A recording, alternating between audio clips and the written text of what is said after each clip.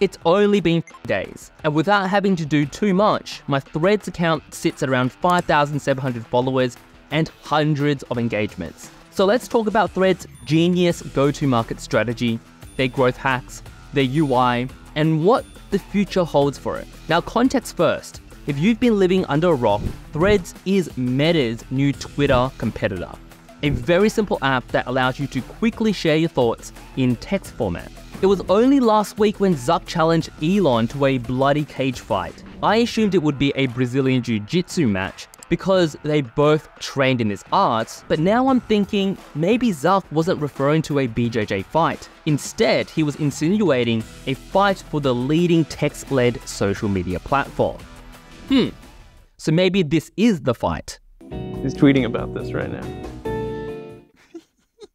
Now, jokes aside, let's talk about Threads. First off, the GTM strategy, in other words, the go-to-market strategy, was hella smart. It was so well timed and designed. But let me fill you in on the context first. If you've already forgotten, Twitter was acquired by Elon on October 22nd, 2022. Since then, Twitter went through major job cuts and the team have implemented some significant changes. However, the sentiment around the platform has been quite uncertain, which I believe Zuck saw an opportunity. But since Twitter is the only one of its kind, a lot of people still stick around because there's no other option. Since Threads is a direct competitor to Twitter, they knew their user base would be vulnerable. What I noticed was that Meta infiltrated the Twitterverse, starting with partnerships or a beta program with accounts with high influence.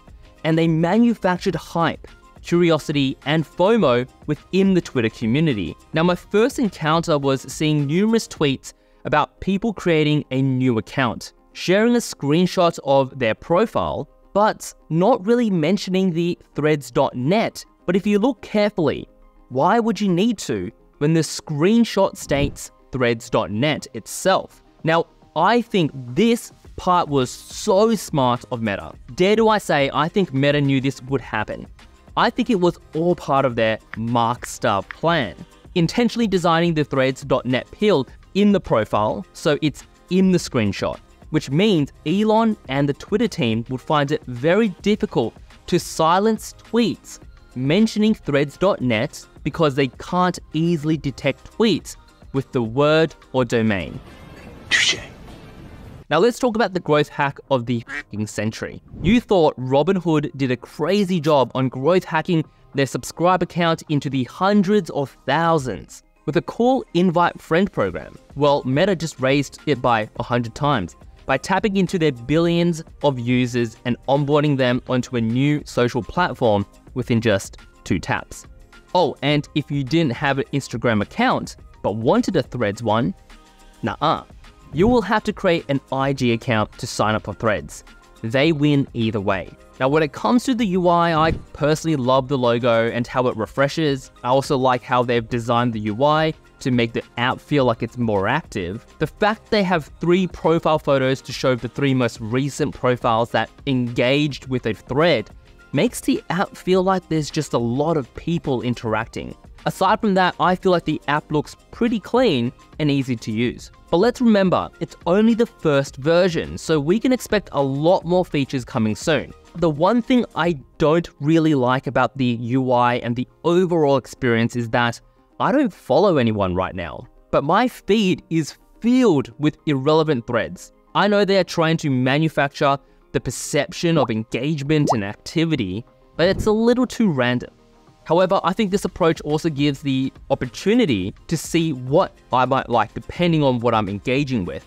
When it comes to Threads versus Twitter, I think there's not too much I can say right now aside from the fact that they are pretty similar. But one thing I have noticed is that the activity and engagement is much higher on Threads over Twitter. I am just speaking from my own personal experience, but every thread I'm sharing is getting more likes and comments. Now, there are plenty of reasons on why this might be happening. It could be the hype, and it's where everyone is spending most of their time right now. It could be that my Twitter account is 4 years old, and it's just accumulated a ton of followers that aren't really active or engaging much. It's hard to pinpoint what it is, But I can say if Threads can maintain this activity and engagement, I think I'd be open to bringing my community over to Threads. Now, will Threads kill Twitter? I don't think so. The ocean is big enough for two text-led social media platforms. However, I do think Twitter does have a bit of a negative stigma to it. I can't speak on behalf of everyone in terms of what they think about Twitter, but how Elon markets Twitter is that it's all about free speech. The platform gets tangled up in a lot of political discussions and whatnot. I feel like Threads is positioned towards creators that want to extend their community from just photos and video on Instagram to a platform where they can share their thoughts as well. As you can see, technically they both offer the same thing, but from a product positioning point of view, I think they'll attract different audiences. Now let's talk about the elephant in the room. What is Meta doing behind the scenes? Because they're always doing something, right?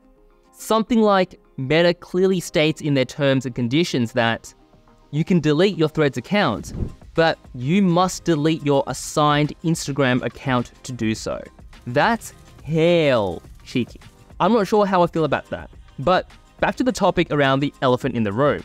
It's all business. Meta is expanding their product suite to continuously grow their revenue. That's why they exist. So with that in mind, will ads creep into Threads?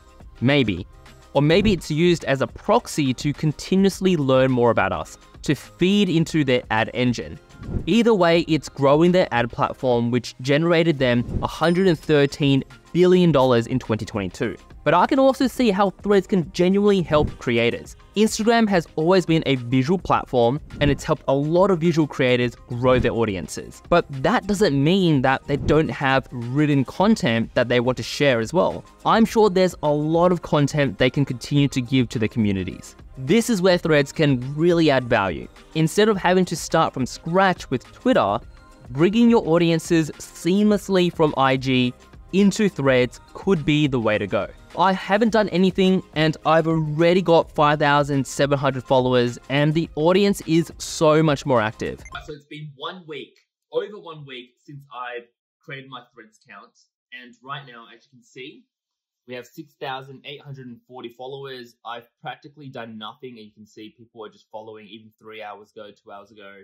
And every thread that I'm posting is getting similar or sometimes even more engagements than my tweets on Twitter. So I think that Threads is definitely pushing out content for content creators, but we'll have to see where this ends up. And I'm wearing this because I'm about to head snowboarding. Now let me know in the comments below, what are your thoughts about Threads? And if you like this video, make sure to gently smash that like button, subscribe for the diehard fans, and if you want to continue learning, you should definitely check out this video. And with that said, I'll see you in another video very soon.